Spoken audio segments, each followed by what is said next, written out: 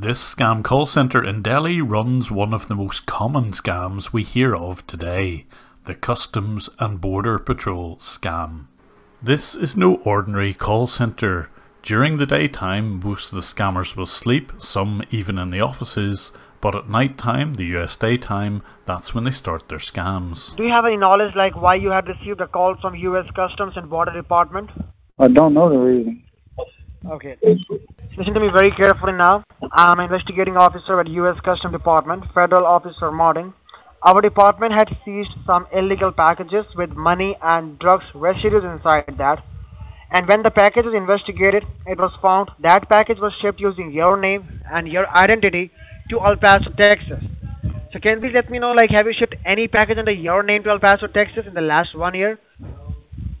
So if you get a phone call sounding just like that one, just hang up and ignore it.